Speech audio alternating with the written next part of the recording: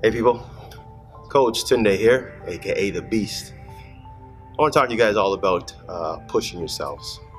We have the upcoming challenges for both men and women, and for you to get the results you want, you kind of have to step up your game and push yourself to limits. So, perfect example, you come in and do, say, a chest press. The easiest thing is to pick up the 15s and do 15 reps easy. That's great, but if you keep on doing that, you're not pushing your muscles to the limit.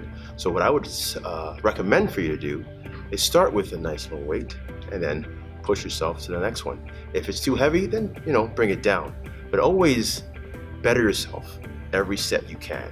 All right? If you've done 15 reps at 15 weight, either go for a 20 or look to push for more reps. All right? That's key. Number two, try to focus on you. Number one thing when working out is always focus on what you're doing. Don't focus on what everybody else is doing. Some people see me pushing 65, 60, 55. That's great because that's what I can do. But focus on what you can do to make you a better you.